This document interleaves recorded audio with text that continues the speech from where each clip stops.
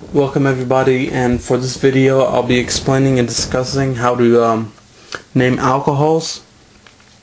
So this video won't be very long. It will be pretty short, and the way I've structured this video is basically go over all the steps with you guys. Okay, so there are 4 steps you guys need to know in order to name alcohols. So I'll just briefly go through all those steps and then go over one example.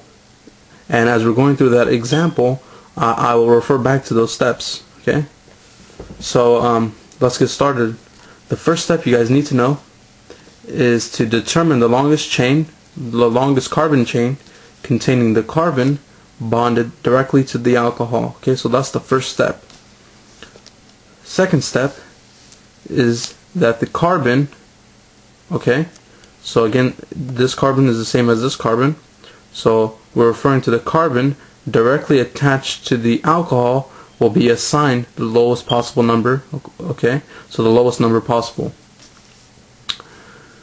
The third step is, zoom out just a little bit, you're going to name the longest chain replacing the E ending to O ending. Okay, so if you have pentane, you'll change it to pentanol, heptane, heptanol, stuff like that. Okay, so that's how you'll change the E ending to O ending. And the last part to this step is to make sure that the carbon number is included when naming the chain. Okay, so this part will make more sense as I go through the example. The fourth and final step is pretty standard. List the substituents with assigned numbers alphabetically. So let's go over an example. Okay, so let's move this out of the way. Let's go over an example. Okay, and this example won't be very difficult. The whole point of this example is to just get the message across, for you guys to understand how to do it. Okay, and so if you guys get really confusing looking structures, if you follow the steps that I've presented to you guys, and if you break it down the way I've showed you guys, it will be really easy to tackle those really difficult problems also. So all it matters is to be systematic in the way you approach problems. Okay, so again, so we'll look at a pretty simple example. Let's just say we have this, just to zoom in just a little bit, let's just say you have this carbon chain, right? We have an alcohol at this position right here, and we'll simply say we have a bromine here, and this little piece over here. Okay, so now we have to so again, let's try to determine the name of this alcohol. Again, let's follow the steps that I've presented for you guys. Okay, first step is to determine the longest chain containing the carbon bonded to the alcohol. Okay, so again, that's the first step. Okay, so determine the longest chain containing the carbon bonded to the alcohol. So the longest chain, we have to determine the longest chain first. Okay, and it has to include the carbon, which I have made it very large, as you can see here. So I made a pretty large circle. This has to be included in the longest chain, so we can count it as this: 1, 2, 3, 4, 5, 6, 7. Right? So 1, 2, 3, 4, 5, 6, 7. That could be one of the possibilities for the parent chain, or we can count it as 1, 2, 3, 4, 5, 6, 7, 8, 9. So let's actually add an extra carbon here. Okay, so it'll be 10. Okay, so 1, 2, 3, 4, 5, 6, 7, 8, 9, 10. So it'll be a 10 carbon chain. So that's the longest possible chain. Okay, so first step is satisfied. We have determined the longest chain containing the carbon bonded to the alcohol. So here you go: 1, 2, 3, 4, 5, 6, 7, 8, 9, 10. Okay, step 2. So we know it's going to be a 10 carbon chain as the parent chain.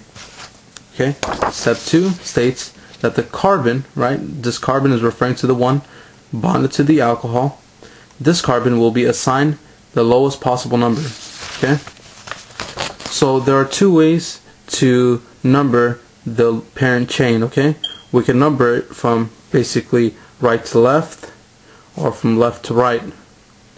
So if you go from here to here, it would be 1, 2, 3, 4, 5, 6, 7, 8, 9.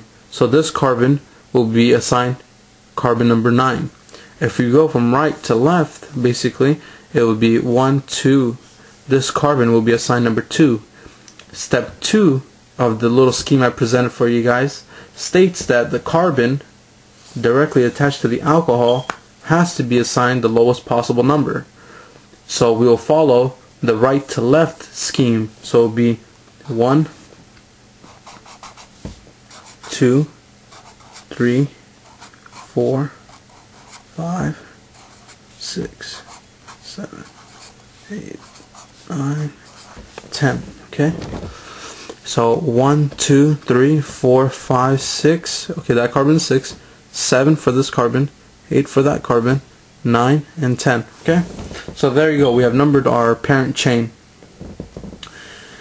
So we have satisfied the first step and the second step. Third step states to name the longest chain, replacing the E ending to O ending.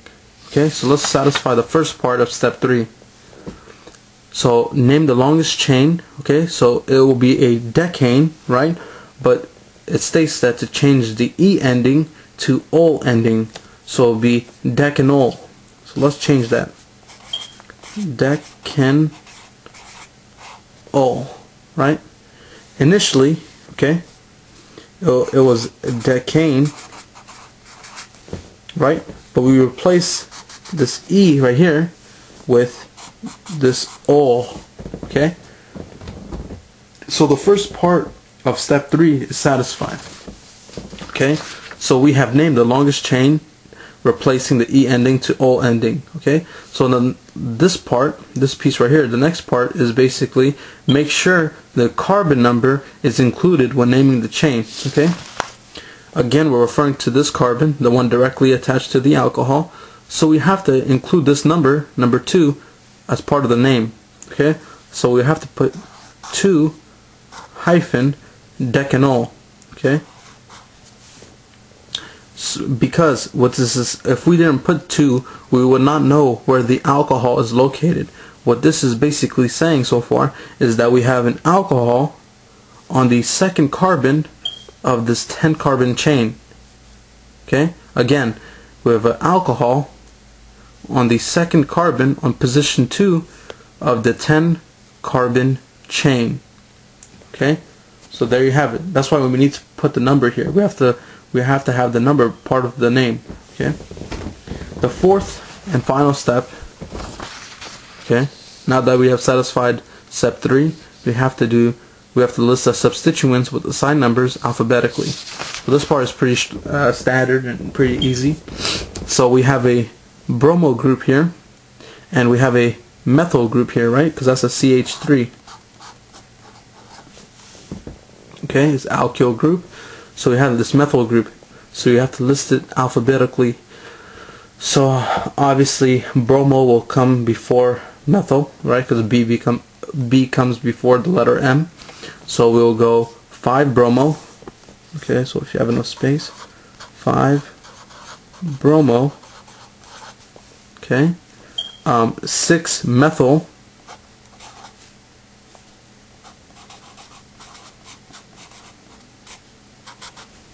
Okay, that's a hyphen right there. 2 decanol. Okay, so again, let me explain. Let's move this a little bit here. Okay, so if you want to separate letters from numbers, you put a hyphen. If you want to separate numbers, you put a comma in between them. Okay, so that's why I have hyphens between each one of these, is because you have a number right next to a letter. So again, it will be 5 bromo, 6 methyl, 2 decanol. Okay, so there you have it. That is the way to name these types of alcohol groups. And again, if you guys are presented even like crazier looking structures, more complicated, more branched, way more substituents, if you follow the scheme I presented you guys, you guys should be good and be able to tackle any type of problem. So just one thing I wanted to say before I end the video is if you have cyclic rings, okay?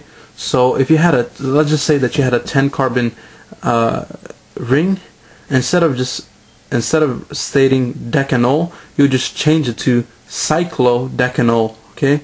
So you put 5-bromo, 6-methyl, 2-cyclodecanol, okay?